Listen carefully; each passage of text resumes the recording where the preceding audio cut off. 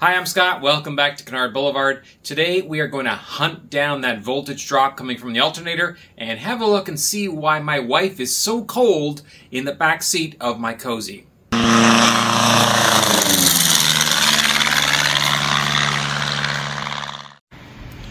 Alright, so I have my 30 amp power supply hooked up right at the alternator, and as you can see it's showing that it is drawing close to 12 amps, 11.7 amps.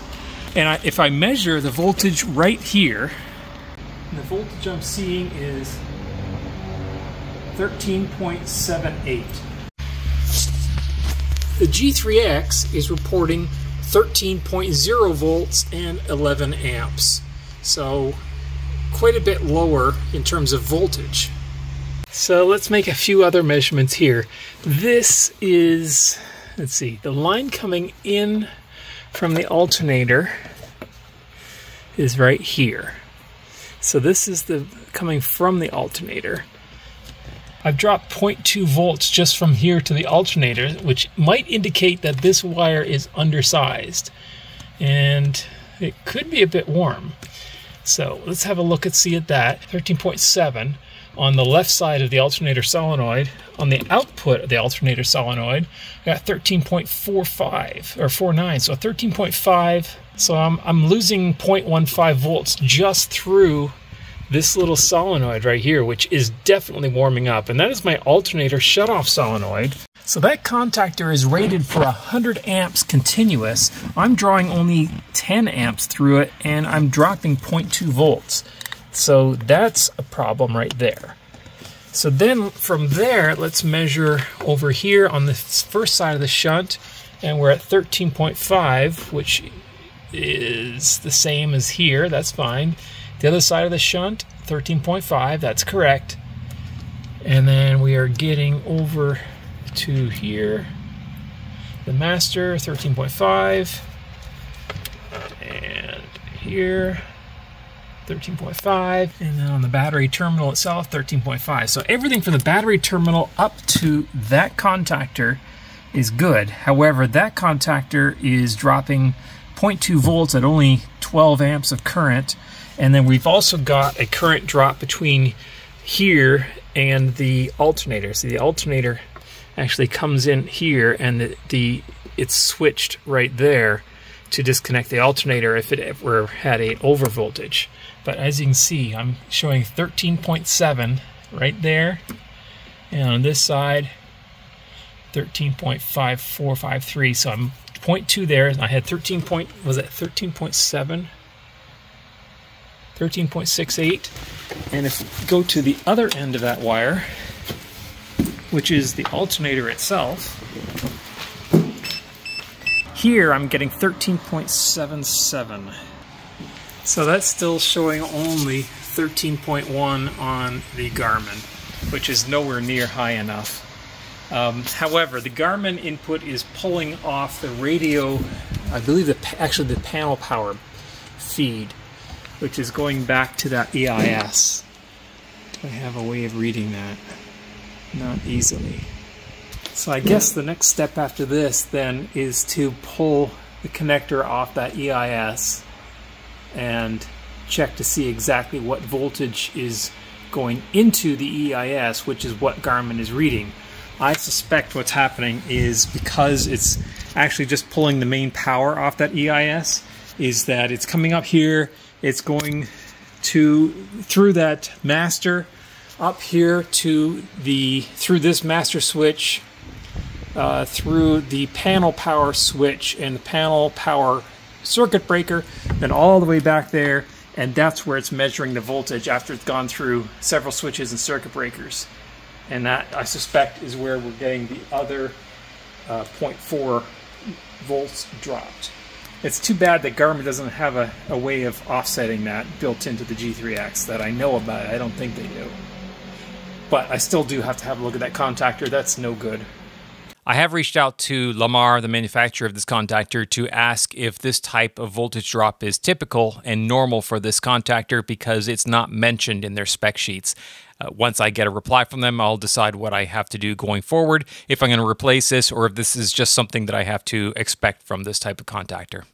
The next test of this, the camera didn't record, unfortunately. So what I did is I pulled the connector apart on the EIS, and sure enough, the bus voltage that is powering the EIS, which is the voltage that it actually reads to determine what the bus voltage is that low 13.0, 13.1 volts. So I was right. The source of the voltage drop is coming from the fact that it goes all the way up to the front through the breakers and switches and everything, and then all the way to the back again, powering the EIS. It's more than enough power to run the EIS, but it's not a good representation of what the true bus voltage is. Fortunately, the EIS is very configurable. There are many different inputs on there. There's another input there that will read from 0 to 28 volts or whatever you want to put in there, and you can designate in the configuration as to what input it's going to look at to determine your bus voltage. In fact, you can have multiple bus voltages in there. So if you have multiple buses, the different batteries and so on, it will read the voltage of all of those. In any case, now that I found that out, I could take a fused lead directly off the bus and put it into that currently unused input on the Garmin EIS, and that will give it a true view of exactly what the bus voltage is, and so then I will have a true representation on the G3X of what the current voltage is. That said, that still doesn't explain why I'm seeing a gradual voltage drop over time as I'm flying.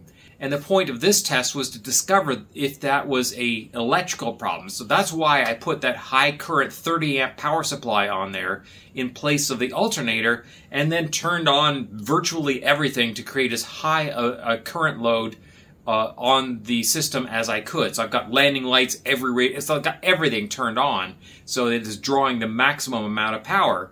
And then I let it sit like that for over 2 hours. And I monitored the voltage the entire time. Actually, what I did is I had the G3X recorded in the data card so that I can look at it later and I can see if there's any sags at any point. And there wasn't. The voltage was constant. It was consistent. It didn't change at all. So the only thing left in the chain is the alternator belt.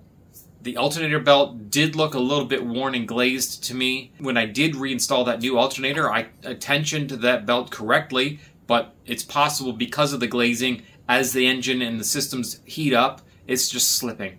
So because I'm replacing the alternator belt when I put the new propeller on anyway, I'm calling the electrical good. Once I have that EIS hook up to the main bus done, and then I'll put on the new belt, tension it per Lycoming specs, get the prop on there.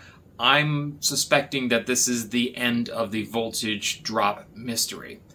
The next issue is the canopy. My wife was complaining when we were flying back from Florida. It was quite cold when we got back up to Ohio, and she was freezing, and she said, there's cold air blowing in here, and I can see daylight through the canopy, through the edges of the canopy. I had her take a couple of pictures so you can see, yes, there's definitely daylight showing there, and there was cold air blowing in. So I had a look to see if I could figure out what is going on. I can't look at the canopy when it's closed because in order to close and latch the canopy, I have to be inside the airplane. So what I did is I set up the camera at several different angles and set it to record video as I closed and latched the canopy, and then I had a look inside as best I could to see if I could see light penetration around it and what might be causing it.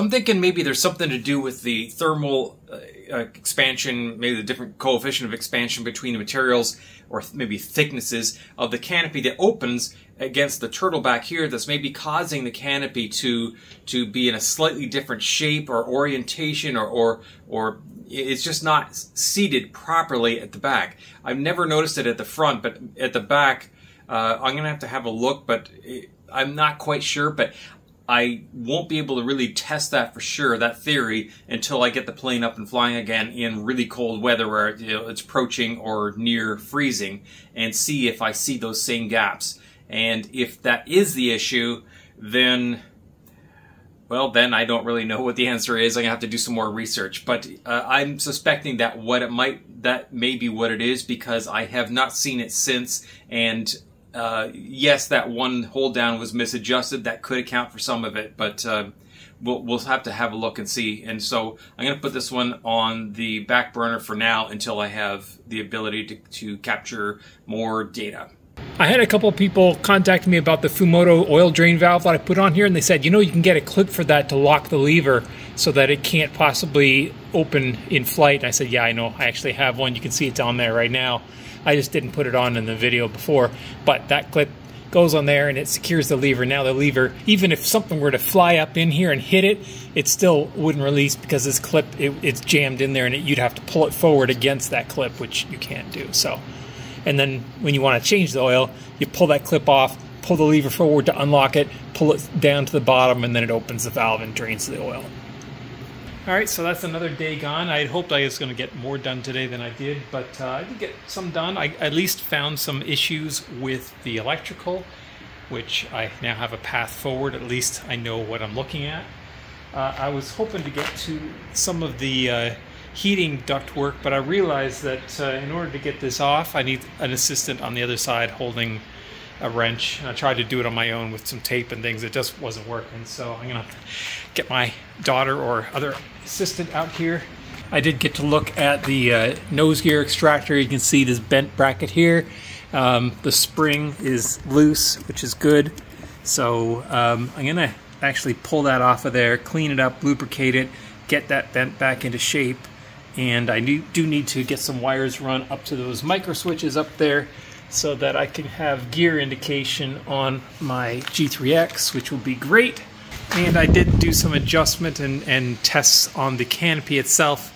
One of these, this latch here in particular, was not adjusted properly, so I adjusted that, and now it seems to be closing properly. So electrical work, and this electrical work is ongoing. I'm still building a new one of these at home, and that's about it for today. That's it for this episode. There will be lots more coming. There's a whole lot of work and a big revelation coming in next week's video. I hope you like what you saw. Please click like and subscribe if you do. It really helps me out when you do that. And if you have just 10 seconds, leave me a comment. If you have any corrections, suggestions, comments, leave them in the comment section below. I read and really appreciate all those comments. Thanks for watching.